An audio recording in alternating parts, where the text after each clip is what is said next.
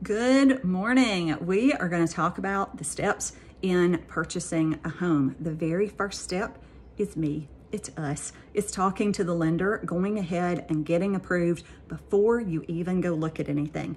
So why? A couple of reasons why, actually. One is houses sell so incredibly quickly. If you're not already approved, when you go look at that property, it's probably going to take too long, and that property is going to sell before you can even get that offer in, because there are documents that are required. We've got to have pay stubs, or if you're self-employed, we've got to have tax returns to verify that income. And yes, there are lenders who will give you a letter without that, but it doesn't mean anything. And you run the risk of being under contract on a home that you love, and then all of a sudden they come back and say, oh, hey, we know we said you could have that, but no, you actually can't. You don't qualify on this particular property.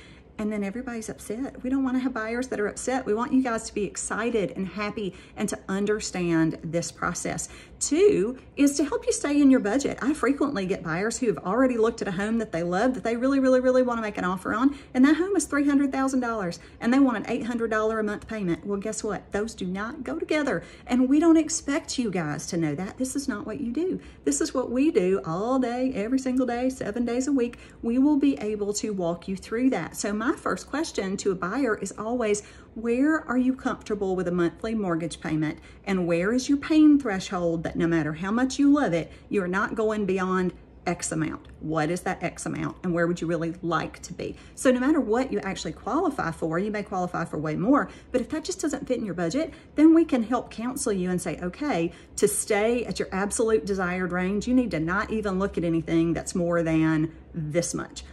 To stay within your stretch, you need to not look at anything that's more than this much, or it's going to push that payment up. Now, sometimes you may be making a really large down payment, may have equity from your current home that you're rolling in, and all that can be taken into account, absolutely. But that's part of why the first step really is the lender. We're not the fun one, we know. We're not the one that you look excited, that you're excited and look forward to talking to, like you are with that realtor that's going to take you out to see all the pretty things. But we want you to be prepared and educated and ready to make an offer as soon as you find a home that you love. So who am I? I'm Jennifer.Grant.